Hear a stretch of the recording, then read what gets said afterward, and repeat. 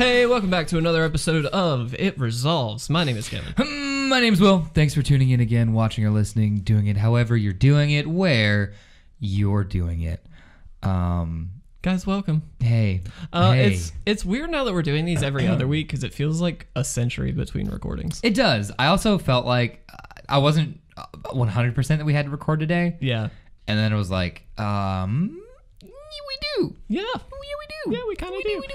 It's okay. But we are excited to be here. We've got a little bit. We're going to kind of ramble on more of the spark for a little bit. Man, but it's a slow news day at the office, it is guys. a bit of a slow news day. There is one big news item concerning a certain pro player that will be or previously pro player that we're going to be talking about. Well, he is still technically a pro player. He's just no longer a Hall of Famer. Right. Yeah. Yep. But regardless, we are going to kick this off, as we always do, with our random card of the day in 3, 2, 1, if I can click things. Sator, not Sator. That's Sator. bad. Sator Hedonist. This is a spicy boy from Theros. He is a 2/1 for 1 colorless and a green. It says, pay a red, sacrifice Sator Hedonist, add 3 red mana to your mana pool. I feel like in Limited, a serviceable 2-drop, and that's about it.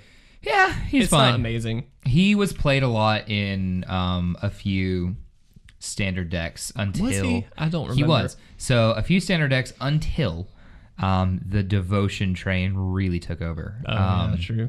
So, I mean, he helped out because the red-green, like, stompy creatures deck, I forgot, red-green monsters maybe is what they called it, relied a lot on Hedonist and other cards to pump them into their big things. Well, I guess Monstrosity was a thing, and so yeah, you sack into mostly extra mana and do that. Polukranos, but some other big stuff too. So yeah, this card was around a lot. I think they also put it in the there's like a Graveyards Matter deck in around that time where they used like Night Howler, a bunch of other cards to fuel the yard and so this just helped. Helped fuel it, helped move you along and some other things. If I'm not mistaken, I can't remember if I don't remember what deck it was, but I think regardless though, I mean, it did hit a few standard decks. I do think in Limited, it's like a perfectly okay 2-drop. It's not anything super special, but like if you're in green-red, I don't see that there's a huge problem with it. You know what I mean? I don't think it's good anywhere else, obviously, because you can't use the ability unless you're in green-red. Right, that's the thing. So it's like kind of specific. Definitely. But, I think in that deck, it's a fine 2-drop because it does ramp you, right? Like that's the idea. And so if you are playing like Creatures Matters, green-red deck, this is perfect. Go for it.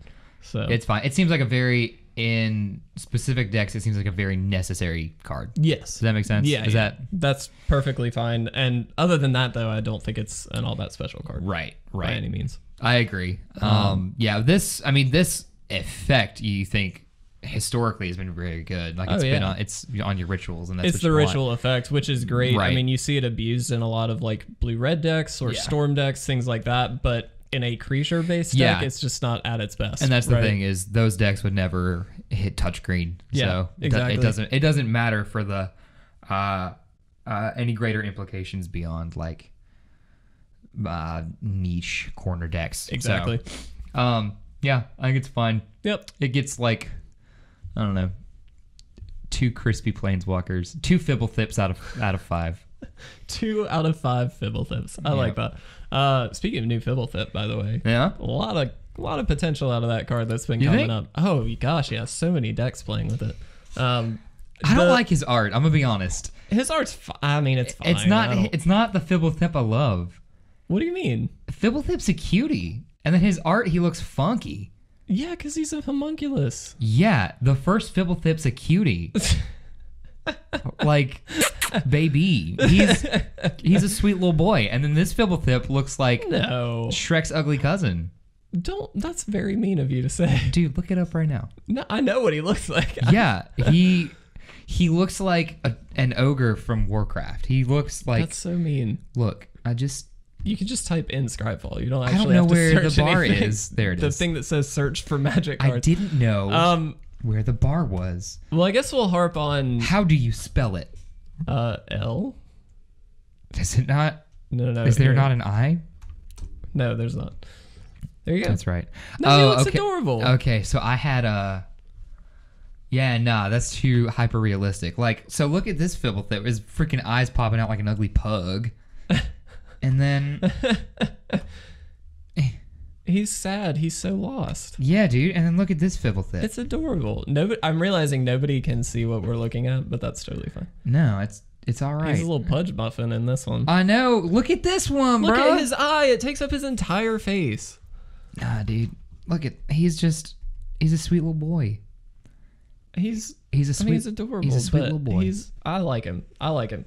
There is a lot of combo decks that are pulling off some stuff with that, and not even just combo decks, but like just value decks that like him. Sure. Explain what's your fave out of them? There's like a Simic like Neoform deck where you like chain up. Yeah. And so did we talk about that last time? I think we mentioned it, but like basically you chain up as you would with like a birthing pod deck, and so you go up by CMC cost. A lot of times you like turn 1 Llanowar Elf into turn 2 Neoform or something like that. You can get a Fibblethip, you get card draw off of it, and then it's just like added in protection because it just gets shuffled back into your deck a lot of the time. And so it's one of those reoccurring kind of themes that not only draws you cards but also fits into the synergy of the deck. And so it's really fun. There's also a couple where like you can Finale of Devastation, where like you can play one early for 2 and then just pull out a Fibblethip and then draw 2 cards off of it, and like all this. It's silly. He's a silly guy. It's a fun little card though. I like it. He's actually pretty good, I have found. But yeah, I'm into that. He is just a 1/1 for 2, but the card draw is really good. Heck yeah. But yeah, there's a lot of interesting stuff coming out of War of the Spark that we're seeing. I've been playing a good bit on Arena, which you guys have probably seen. We've posted a lot of videos on it, testing out a lot of decks. A lot of them I'm finding from Aether Hub. Some good, some not. The latest one was bad. Which was that? It was Simic Aggro. It took the mono blue aggro and turned it into green blue aggro. So put the Krasis in. No. I'm sorry. Exactly. So I stole the list. I mean, I net decked it. That's what I've been doing just to test out some of these cards. Sure. But like it played a lot off of like Ixalan cards. So it had like Deeproot Champion as like a 1/1 for 2 that gets counters every time you play a non-creature spell. Right. And it does run some like Callous Dismissal, which is a good War of the Spark card where for 2 you bounce a non-land permanent and then you amass 1. And that's pretty good tempo because you do get not only a creature token, but you also get the tempo play of bouncing something. Yeah. And because it's only a 2-drop, you can usually play it pretty early, which means you're doing pretty well with that card. But then it just plays stuff like Hadana's Climb and stuff that like throws counters on everything. It does play the Curious Obsession with like Pateramander and stuff like that just to be able to draw cards. But the kicker with all of this, plays 14 lands. 14 lands. Now, I get that's in an aggro deck. Well, so it plays Open the Gates and then one other like search for creature or land card, and I can't remember the name of it. But basically, it like digs pretty hard. And so the idea is you play a Deeproot Champion, you dig for lands really hard, and then you pump up the Deeproot Champion. The problem with that is you have to have lands to start that whole process. Right. So sure. Yeah. I found myself mulliganing to at least get 1 land like every time. And it's just not ideal. And some of the lands, like you do play Hinterland Harbor. And so like if you end up with, you play it as a 4-of. So you have basically 10 lands that actually come into play. Jeez. Yeah, it's pretty bad. That seems like that seems like it needs some adjusting. It would be fun. It does need some work, but and a Hydroid Krasis or 4. Yeah, exactly. If you're gonna so you take a winning deck, mono blue, right? Yeah. Which is a winning deck. Yeah. And then you give it green, which is taking away from what is historically successful. Yeah. Why not put in the best card in Standard right now? Yeah. Because it is those colors. Yeah. I mean, that's exactly what I would think. But I was just trying to test out lists and stuff. But Sure. Like, and I'm not criticizing bad. Not you, just the oh no, deck's you design. can. It's terrible. But yeah, yeah. so good. But we did play out a couple of the other decks that we played with. I built my own Sultai list, kind of playing off of the themes of the Sultai decks that we've already seen, Hydrocrisis being an obvious include. Yeah. But then, and I was talking to you about this, playing cards like Casualties of War from War of the Spark. That card is just such a big swing in your favor every single time you play it. And I know it's like, you're not necessarily going to get every single activation off of it. You're not going to. Probably not. Most of the time you're not. But even if you hit 2 things, which is very likely all the time, 2 to 3 things, and you're all of a sudden in the lead of the game. And it's like, oh, it feels so good. Especially with so many planeswalkers running around. A lot of times you'll find something there. Usually a creature and a land are pretty much givens as well. Yeah. I mean, I think being able to hit a creature, a land, and something else. Yeah.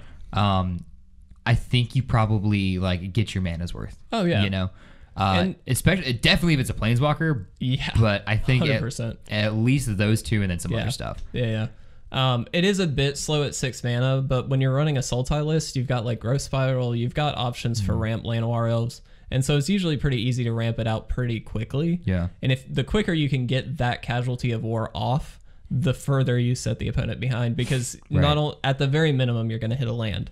And so, like, you just set them back a turn right off the bat, no matter what. Exactly. And so it's such a big hit. Really fell in love with that card a lot. I do want to test more with it. I played a Grixis Bolas list that played the new Bolas. Yeah. Had some pretty good luck with that, and it was very, very fun. It played a lot of new, like, War of the Spark cards, and a lot of it was amass-based. Okay. And so it did not play the old like M19 Bolas because I have seen a lot of lists that run both. Sure. But this one just ran the new one as like a 3 of as a pretty big finisher, obviously. But then it also had a lot of amass. Enter the God Pharaohs is a huge card right now. That card is insane. The value you get off of that is great. There was the Widespread Brutality, which is a really nice card, especially if you've already got a token out. It becomes like a 4 mana, give me a huge creature and wipe your board. It's like the insane value in this set is like ridiculous. It's so good. But yeah, so a lot of like just a variety of decks, but a lot of different fun stuff, and a lot of these cards from War of the Spark I'm learning are pretty awesome. Yeah. Pretty awesome. I think you said it well. Oh, I know I did. Do you do you foresee amass becoming a viable like constructed strategy then? I do. So I definitely do, and I think it can play out in a variety of ways, because some of the amass decks that I've started to see, and this is only in the last couple of days, so I don't have like a full list in mind, but I have seen I know in particular one deck that I played against that might have been Grixis, but was at the very minimum blue-black, and they were amass kind of aggro-y. Okay. So it played a lot of the like just amass creatures, and so it would just play out a bunch of stuff, get 2 for 1 basically everything, because you're getting extra amass stuff, and then just be able to swing in for a ton. That deck is pretty sweet, though I think potentially not long-term as good as something like the Grixis control list, where the amass is a good way to like gain extra value, but it's not the key ingredient to the deck, if that makes sense. Like, it's added bonus. It's a great way to threaten planeswalkers in a control deck in particular, because you're gonna have the creature hate built in, like cast down, things like that. The Widespread Brutality is a great one, but having the amass token then left behind after that just means you're able to threaten opponents' planeswalkers really well. Makes sense. And I do think, and we talked about this, the planeswalkers versus amass in limited aspect of it, that is such a good way to balance it. And so I'm pretty stoked to see how it does pan out in constructed, because I do think it's pretty viable. Cool. For sure. That was one of my biggest questions leaving the limited format I did, was amass good enough to be in constructed? Sure. As a mainstay this season, or is it just kind of really good for limited and not much else? But okay. Yep. Neat. Good. A lot of cool stuff running around though. We'll keep bringing up Arena a little bit as well, so we'll be testing decks. I know for sure I'm going to be testing as much as possible. I've got a couple decks that I still want to test. One in particular is the Jeskai Super Friends. Friends! That deck looks insane. We'll name it so good. It's the end game deck. It's the end game deck. Whatever it takes. So I'm excited to test that. And then I just want to start building some of my own. Not only I'm learning a lot from the Aether Hub lists and just pulling from that, seeing what cards are good, what cards aren't. But I think there's some really cool potential in this set. There's a lot of fun stuff. Sorin aggro as well as feather aggro are both doing pretty well. Sorin aggro and feather aggro. Yeah. Okay. Lot of interesting stuff there, but those are the two like big aggro decks that I'm seeing right now. Okay. For sure. So really interesting though. Really like War of the Spark. That's the takeaways. Also, Spark Double is such a dirty card. I feel like Spark Double is the card that makes a lot of makes certain cards the best cards in the set. Oh yeah. Just having 2 planeswalkers. And they're the same planeswalker. Is like what I've found is in the Sultai list that I made, I run like a 2 of Spark Double, and I run Tamiyo because it's a great way to bring anything back that you could possibly need, and also just dig for stuff. Yeah. And so what I found is like you Tamiyo, dig 4 cards. Whether or not you find the card you're looking for, if you do find it, great. If you don't, who cares?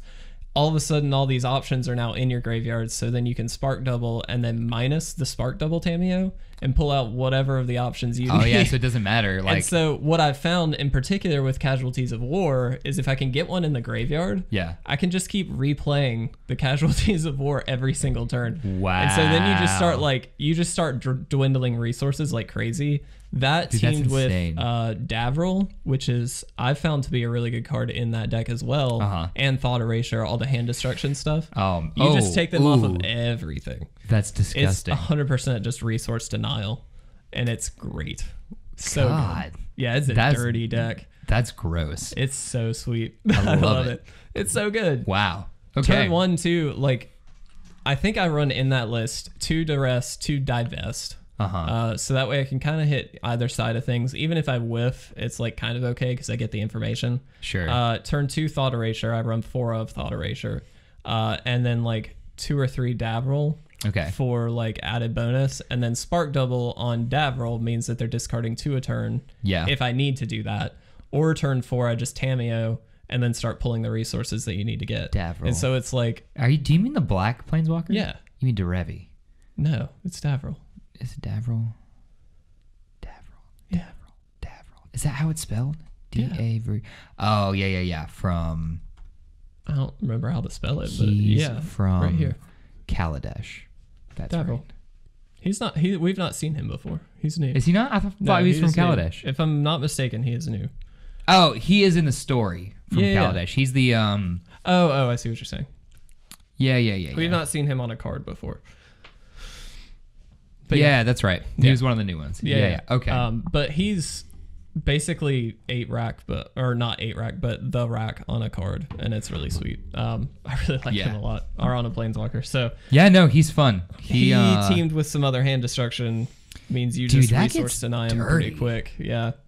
If you just cut them off of everything, then you're good. And not only that, but you're a lot of the times ramping into the Tamiyos and the Casualties and stuff like that. So what deck is that in? Is that like a... That's my Sultai list. Okay. So it's very similar. I mean, it's reminiscent of the original Sultai list that we saw before War of the Spark. I mean, it does have Hydroid Krasis. It has Growth Spiral. All the like general stuff that works. Thought Erasure is still in there. Right, okay. But like that teamed with a little extra discard on the hand, and then the Casualties of War with Tamiyo in particular, means that you can just reoccur that resource denial stuff. And so like not only are you destroying their hand, you're also destroying their land base, which means anything they draw, they're less likely to be able to play. Right. You're hitting them for 2 damage a turn if they only have 1 or less.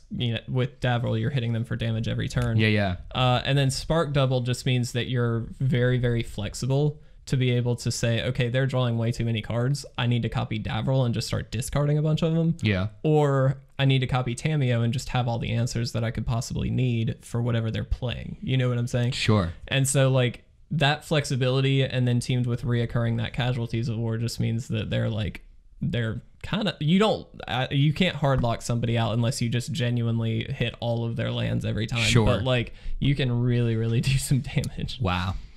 Mean. Yeah, I had good luck with that one in Arena. I like it though. Yeah, it's sweet. It's really sweet. Okay. I see you. Yeah. Good stuff.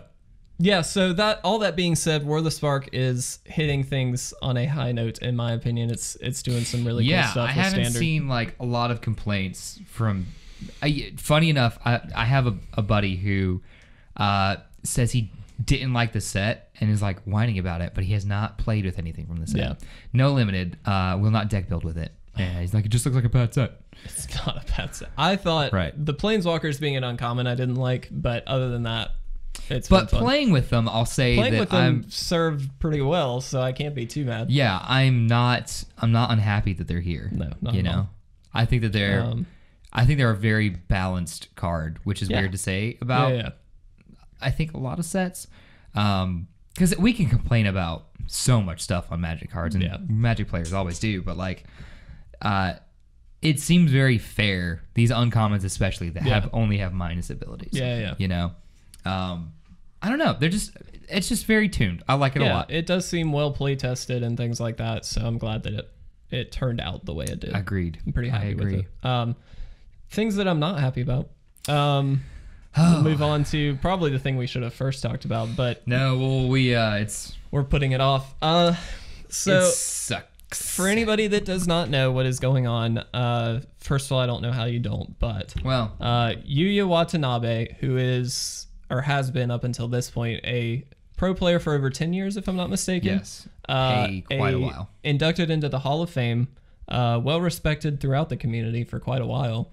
Has as of last week at the Mythic, or whenever the Mythic Championship was, he was caught with allegedly marked sleeves. And it has been already, I mean, they've assessed everything. They've already taken the steps to it is official. It is official. They have banned him from any sanctioned events for 6 months, if I'm not mistaken. I thought it was 30 months. Oh, I thought it was 6. I heard 6. No, it's a long time. Okay. Originally, it was definitely 6. It's like 3 years. Okay. Well, fair enough. But they've also removed him from the Hall of Fame. Yep. Stripped him of his accolades. Yes. So, Will, how's that make you feel? So it's kind of like I'm torn a little bit. Yeah. Only reason is Watanabe and his sponsors, his team really, are adamant. That it's not true. Yeah. Or at least I'll say this: in the beginning, initially, we're adamant. Yeah. And then when Wizards announced we'll call it a ruling, his punishment, what Watanabe tweeted, like asking for proof, really, which I don't. It wasn't so much that he wasn't saying he didn't do it at that point, right? It was, where's the proof? We talked to Wizards and asked them for proof, and they don't have it. Or, well, he didn't say that. He said they wouldn't give it to him. Yeah. Which is more suspect to me. It is a bit. The hard thing, the thing I struggle with, and look, at the end of the day, I don't care who you are. You can be a Hall of Famer. You can be a kid that just started playing and got lucky and ended up in a tournament somewhere. Yeah. But if you cheated, I am very adamant that you are in the wrong. They should take any punishment that they see fit, whatever, within reason. But they if it is true, I think they did the right thing. I think so too. So it's difficult for me only because I have respected Watanabe for so long as a pro player. He was one of my favorites to watch, definitely. He came across to me, and again, it's not like I know this guy. I just mean through watching him play, watching his post commentary on games, things like that. It seemed to me like he was a very an advocate for fair play, that kind of a thing. He seemed like a genuine, he just seemed like a good player. Right. And he was very good. For whatever reason, he decided, or somebody decided, that he may have cheated. And so it's just difficult to believe a little bit. But Watanabe and his team's counter argument to all this is that he's being framed by a judge. Right. Literally that, which seems a little... and I did hear that. That seems a little far-fetched, though. Absolutely. From all the things that I've seen, like you said, of him. Mm-hmm. I don't know how he would have upset a judge so much that they would want to get him. Yeah. You know, unless there's a third layer that we don't know about that's which personal. Is, I guess, possible. Sure, it's possible, but I don't. And here's the other thing: one judge doesn't necessarily doesn't swing the axe, you know. Yeah, clearly enough people thought that this was legitimate that they made this ruling. Yeah, do you see what I'm saying? Like, it wasn't just one person. Absolutely, and not only that, but it wasn't from one tournament that this. Yeah, they did look at past recorded footage and things like that, and they said, at least from my understanding, the only thing that I know that they said was that based on that, as well as the evidence at this tournament, that's what they were making their decision on. Right. So that does lead me to believe that they found something questionable with previous footage. Yeah. They did not release, again, to my understanding, they didn't release what that actually was or any evidence supporting that. That's just what I've heard. Right. So I don't think we've mentioned it yet, but specifically the way they said he's cheated is he had marked sleeves for his Tron lands. He was playing Tron. Yeah. It was, correct me if I'm wrong, he had different marks, allegedly, for each of the different Tron lands. Right, and he marked 3 of the 4 for each. Okay. Which, again, kind of, I mean, I read this somewhere else as well. If you were going to cheat, that's kind of the smartest way to do it. You didn't mark all of them, so, maybe it's just a fluke or something like that, but... I suppose. I don't know. I mean, yeah. There was, but, it's very, very difficult, in my opinion, to really take a huge side on this. I feel like if he cheated and they're right, then they made the right call. It's just there's so much evidence to support kind of both sides of this, in my opinion. No, I disagree to that. Do you? I honestly don't think Watanabe's got a leg to stand on. Well, he doesn't. That's fair. He has, from my understanding, just a huge respect from the pro players as well as anybody else watching that makes me think, okay, why would somebody like this cheat? I guess so. It's not evidence, but it's he's got the backing a little bit. Well, now a lot of people, I guess, are turning against that, but that just seems to be the case before. Well, yeah. I mean, I think if you need to be able to prove your innocence a little bit. Yeah, you know what absolutely. I mean? And, well, I guess that's kind of a really flagrant thing to say. Innocent until proven guilty, whatever. Yeah. But it's kind of... I don't think Wizards would strip a player who's been playing for a decade of all of the stuff. All of the support that they gave the game, I don't think that they would just take it away right. quickly If there was a shred of well, maybe not. Yeah. If there is enough that a Hall of Famer who's won tournaments and been acclaimed for a long time is no longer, then I think there is probably enough to say that. I certainly would hope so, but yeah, I agree. Mm-hmm. And that's the thing is I don't even think they need to be able to prove it to anybody else. I think if they have assuaged without a reasonable doubt that that's very possible. Here's why. I mean, that's fair.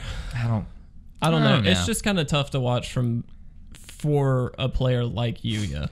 Sure. And I guess that's why I struggle with it a little bit. But I fully support the stance that they take if they're willing to. If they have the evidence to support it, then I'm totally fine with it. It's tough because it's Yuuya, and for a long time he was one of the pro players that was really at the top of the game and genuinely just it seemed like a reasonable person and someone who took the game very seriously.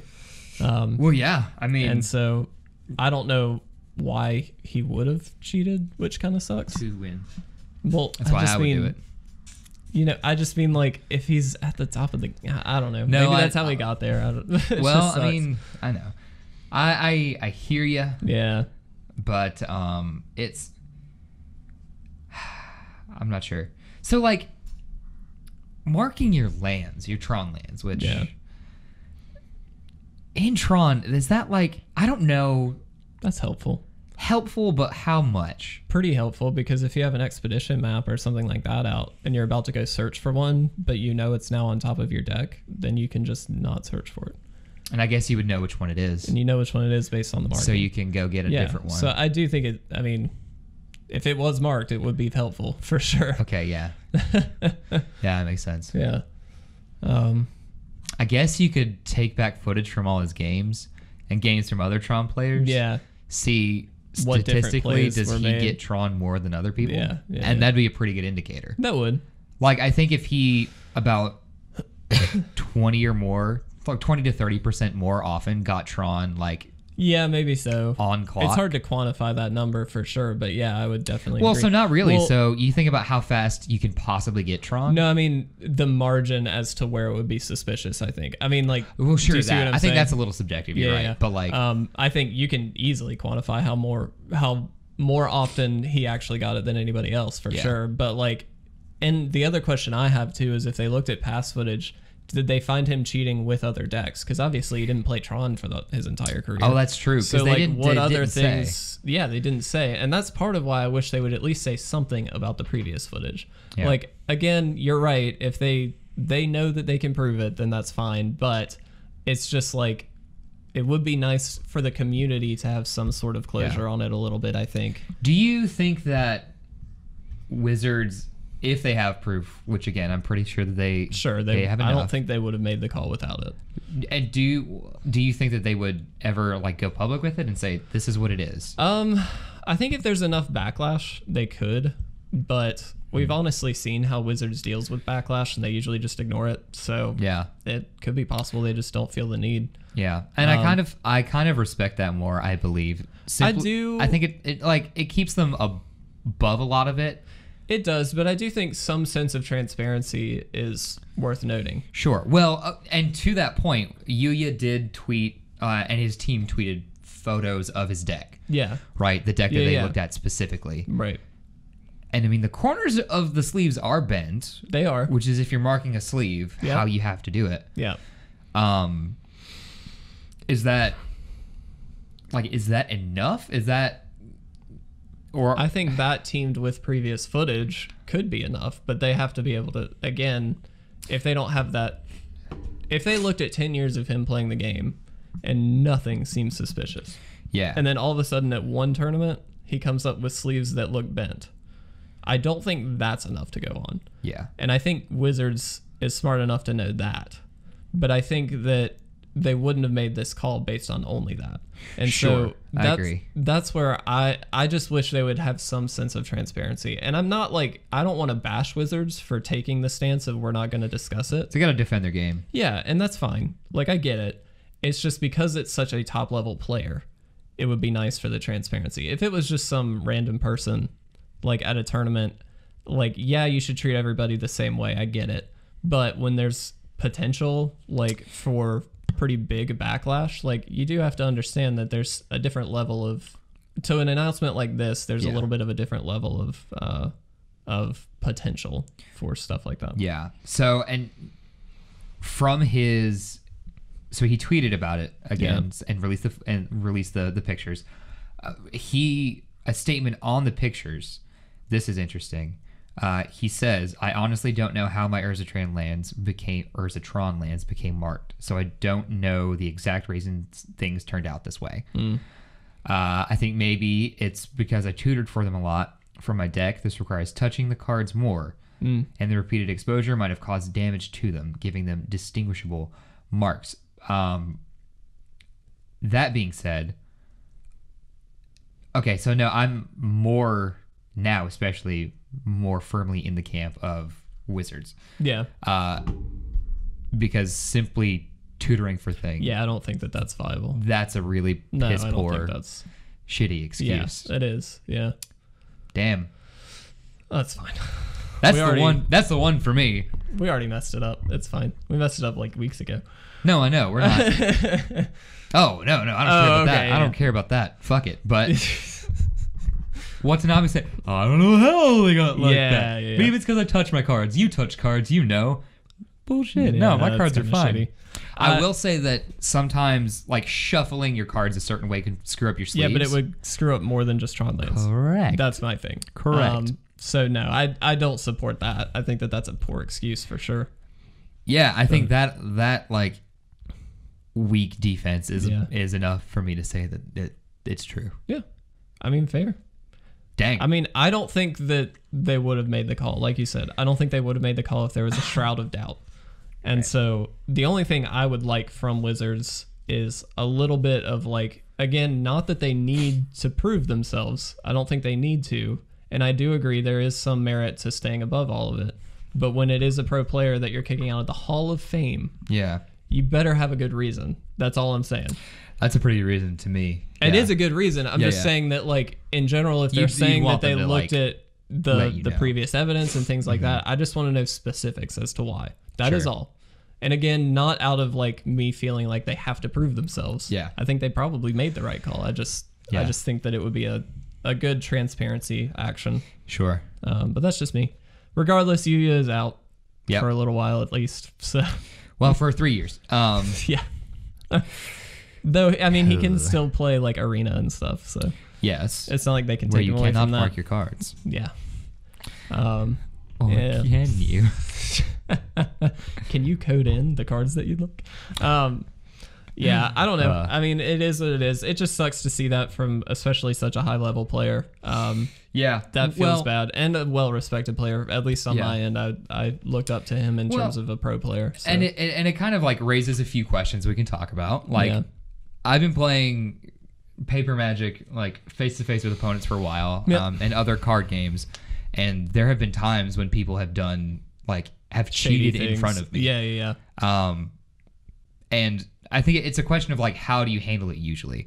And there's a lot of times, I'm going to be honest, like there's a guy in particular who I used to play with against at a card shop who, when he was losing, a lot of times would like, he would do this thing where he'd either like drop an extra land.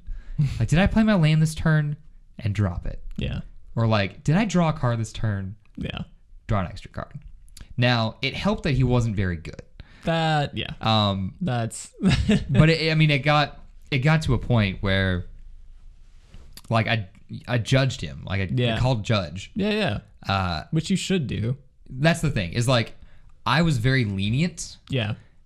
Oftentimes because I beat him frequently, but... Yeah. But you shouldn't feel bad for calling a judge on someone who is clearly cheating. Right. I think that it takes integrity and fun out of the game if you know someone's. Yeah, that's like, you hate to be the narc of all this. Yeah, like there's a stigma there, but like a bit, but like protect your game. But that's the thing. Like the game suffers when there are people that are getting away with cheating.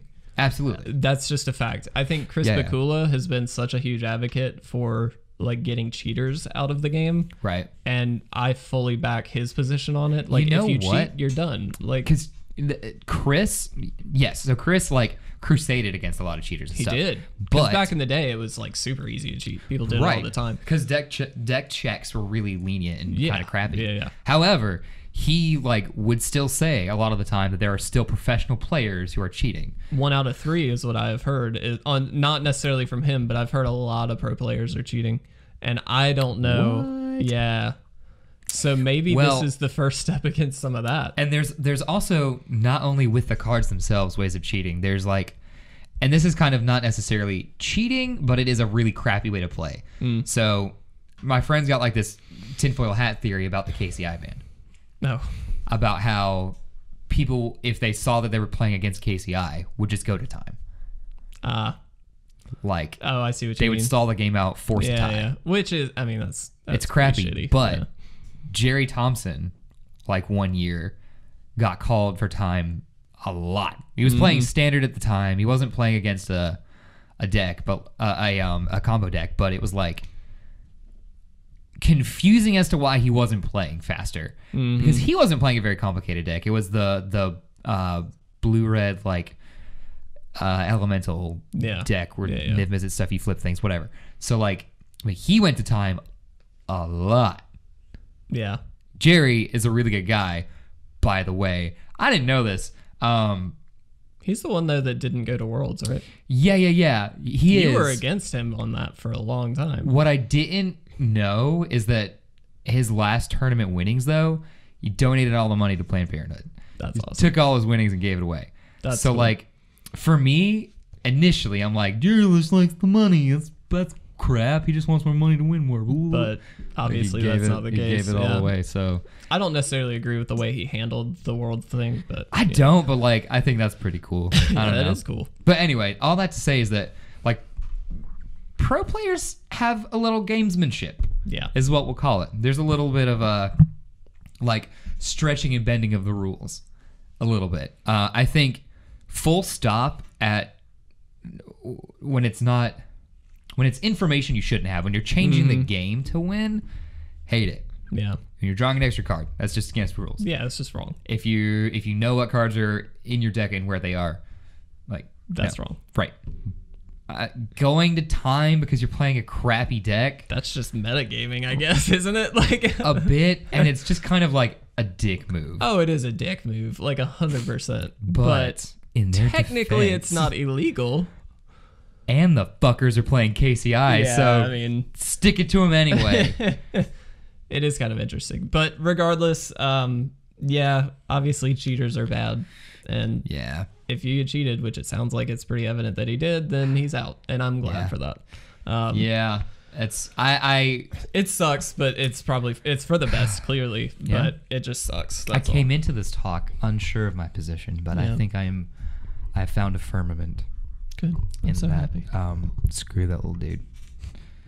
Well, he could have an illustrious career of the before picture in a Proactive commercial, though. So it's not all bad for him. He could still make it out there. On that note, let's move it on to our Cracker Packs. So as always, guys, these are sponsored by Grand Slam Comics and Collectibles. Their Facebook group is linked down below.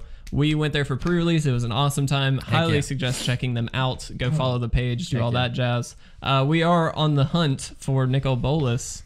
We haven't decided what happens when you get it first or when I get it first, but we'll figure that out. So yeah, pick your pack, buddy. I gotta go with Rippin' Pepperonis. Because he's super dead. Get him. Yeah, he's extra dead. I got a Teferi pack. Let's see. I still, out of the like 4 boxes of this that I have opened, I have not gotten a Nicol Bolas. Really? Yeah. And still not. But I did get Finale of Devastation, which is real sweet. Very cool. Probably a safe pick, to be honest. That card's kind of broken. Just being able to pull out anything is great. Yeah. So I think that's definitely my pick. I've got a couple of okay things, but Vivian's Arcbow is mine. Oh, I love that card actually. I do too. I don't love it for limited. No, but or Dovin, which is my. Oh, that's pretty good. Oh yeah, mine was Davril. Mine was Davril. God damn it. So not like a crazy good pack here. Vraska's Finisher's okay. Yeah. I like it for 3. It's a 3/2 for 3. When it enters the battlefield, destroy target creature or walker an opponent controls that was dealt damage this turn. That's pretty good removal. It's a 3/2. That's a solid pick, I think. Yeah. The rest of there's no real removal other than that in the pack. Sure. Sarkon's Catharsis is in here. It'll get rid of a Planeswalker. I honestly like a permanent more that could do that potentially. So yeah. I'm with that. Yeah. Okay. Cool. Yeah. Agreed. Awesome. I do really love opening this set. It's always fun. But it's sweet. We'll continue this the Cracker Pack series and the hunt for Nicol Bolas as we continue on with War of the Spark. I'm really excited about it. So, yeah. Is there anything else that you want to mention before we head out? I played a little Magic with my little brother today, the youngest of them. Did it go well? 10-year-old. No. Oh, I'm sorry. I taught him. So he and my dad have like gotten into Magic without me. Oh. Which is great. Is awesome. Yeah, that they're like genuinely interested in it. They're getting a lot of the rules wrong. Oh. It's kind of like, it seems like laziness a little bit on their part. Yeah.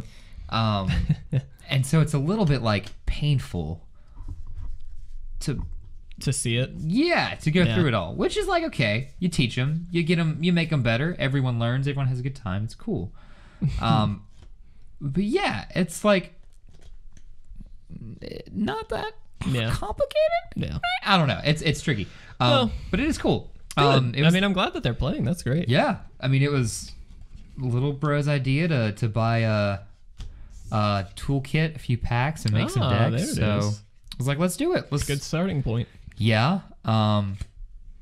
Yeah, it's cool. That's awesome. I made him a green red like real big stompy thing. Yeah. And I played a black white like aristocrats kind of thing. Yeah, that's cool. Yeah, because I thought he'd smash me. Yeah. Because a lot of stuff has trample. Yeah. But he did not smash you. Well, nah, and I feel kind of bad. But like, learn the hard way. Yeah. This is the thing. People shuffle your deck. Yeah. He didn't shuffle his deck at all. Oh. He just put the lands on the bottom, gave it like a few cuts, and like was like, all right, it's time to go. Yeah, he kind of fucked up there. That's okay. For sure. He'll learn. That's awesome. Right. I'm stoked about that. That's really good. Yeah, it's cool though. I'm gonna throw out a quick update for anybody who is on our Instagram but happens to listen to this. I've been posting a couple of photos of the collection sorting that's been going on. Yeah, it's cool. And we seem to be getting a lot of interest about how I'm sorting all that and everything. First of all, I want to thank my lovely girlfriend for helping me. She's actually been really adamant that she wants to help me sort this, and it's awesome. Yeah, my pleasure. Absolutely love it. Yeah, you're the best. But I'm just speaking for her. She's not here. Oh.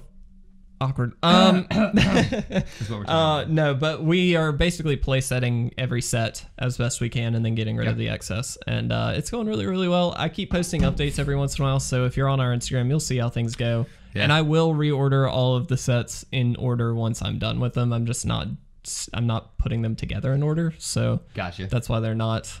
People have like commented on the photos like they're not in order. It bothers me or whatever. I'm just like, I'm sorry, I can't. I could, but there's no point. I'm gonna mix them all up again. So like, yeah, okay. Fair. But yeah, so that's going well. Pretty stoked about that. And there's a pile of cards right behind Will right now that's all excess. So good lord. Yeah, there's like a solid 10,000 cards just chilling there that are about to get gone. For fuck's sake. It's all like. I mean that's all bulk. There is a pile of like bulk rares and stuff like that I'm going to get rid of too, but most of it's just bulk stuff. How much of this is selling? You're selling all this? I was going to try and go to Grand Slam and see about store credit. Yeah. A lot of it is standard bulk though, from like the most recent sets, which makes sense. Sure. And they just have a lot of that. I could go to G2K and maybe try and get some store credit or something. We've had them sponsor stuff before too. They're nice people. I'm also kind of tempted to donate though. Because there's a club at our local college, Winthrop. There's a Magic club there, and so if I'm not mistaken, you can like just donate cards there. So I was thinking that might be a better way to do it. It would be nice to get a little store credit for it, but like it's just bulk. Like it's not going to be worth much. I might take rares over there or something. Yeah, but that way, I mean, anybody interested in playing it can play it. So it's fun. Yeah, I'm gonna follow your lead on the gesture that you made. But anyway, I think that's going to wrap up this episode, guys. What has been a bit of a rambly one, but it's been fun. Hopefully you guys enjoyed it. I think we're going to get out of here, though. My name's Kevin. My name's Will. This has been It Resolves.